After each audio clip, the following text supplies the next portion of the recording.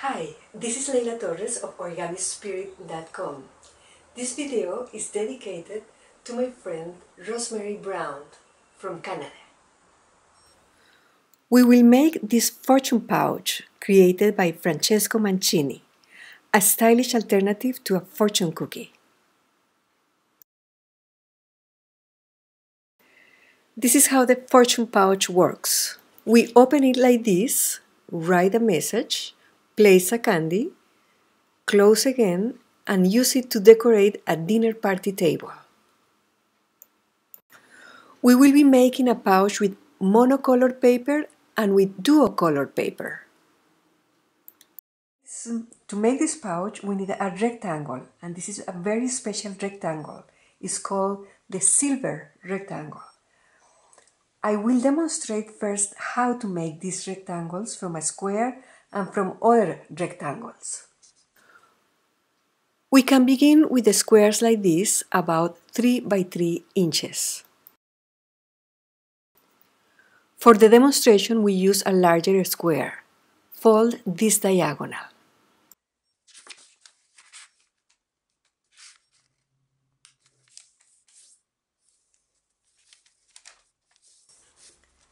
Then we are going to bring this edge to align with that diagonal line.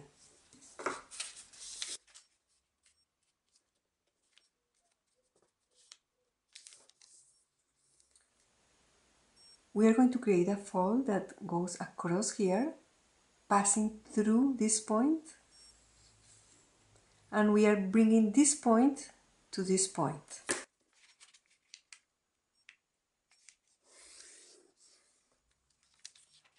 We open. This rectangle is a silver rectangle, exactly what we need.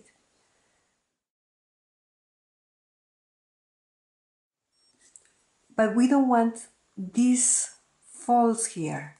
So this piece of paper is going to be a template to cut other rectangles. So we keep it folded like this.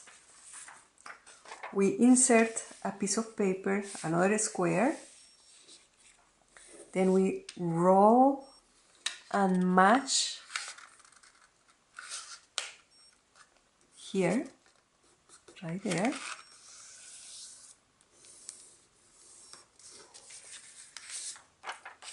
Then we can cut. And this is the perfect rectangle to do our pouch. And here is the template for a smaller square.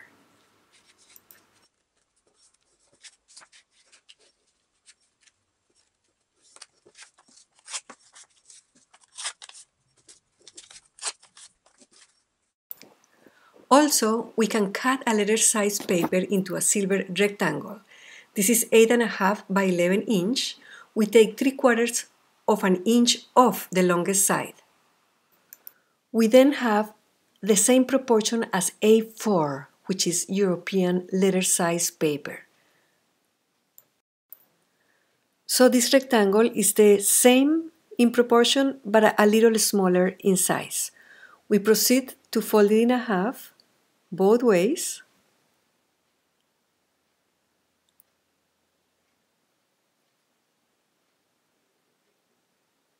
And then we fold it in quarters.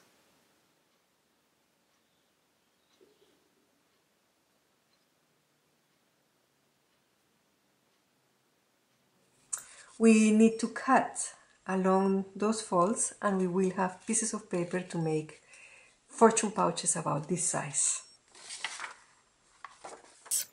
A4 paper will give us slightly bigger rectangles for the pouches.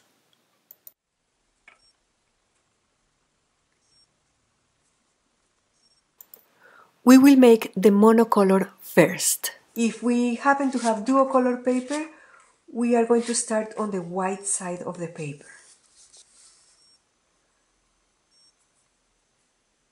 We fold in half, rotate, and we bring this edge to the center.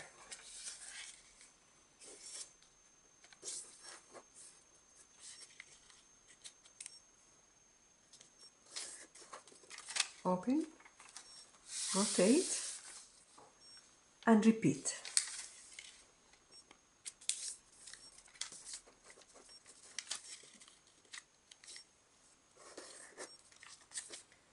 Now we are going to bring this edge over to this, but we are going to mark the fold only from this intersection out and from this intersection out.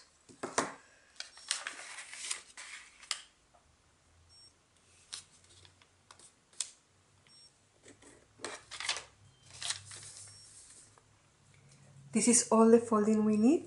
Now we're going to grab it from here and from here and bring both sides together. The right flaps will cover the left flaps, but here we are going to switch one.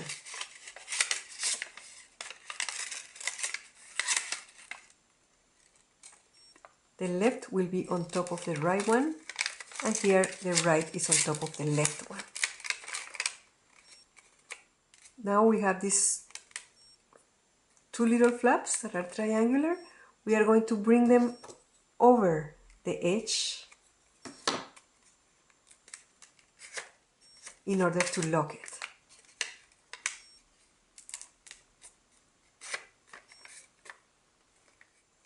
Then we can open, insert our candy here, and reclose.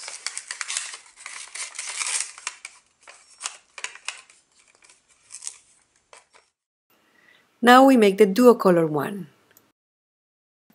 We can use regular office paper of different colors, print a nice black and white pattern on it to create a duocolor effect. Like this. To make the duocolor pouch, we repeat the process as with the monocolor paper.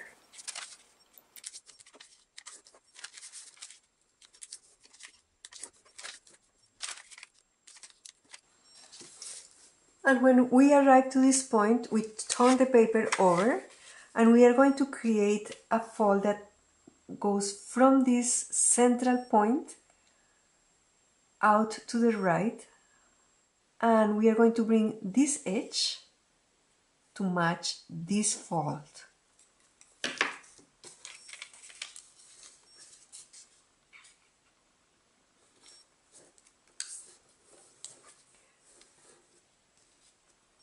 I'm going to rotate and repeat on the opposite side. Turn the paper over, grab again from the central area and bring the flaps together.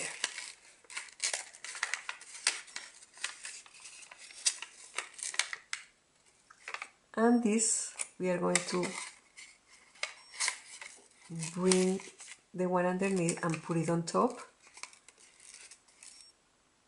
This edge will be covered by this flap, and this edge will be covered by this one.